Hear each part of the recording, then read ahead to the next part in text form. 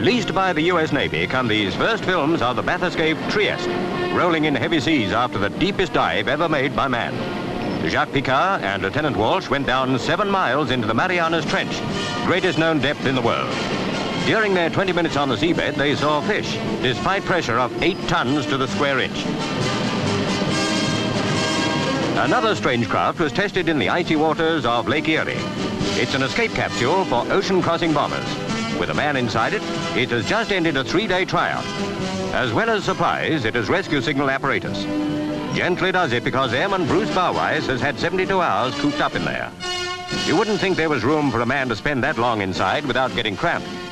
Well, appearances are deceptive.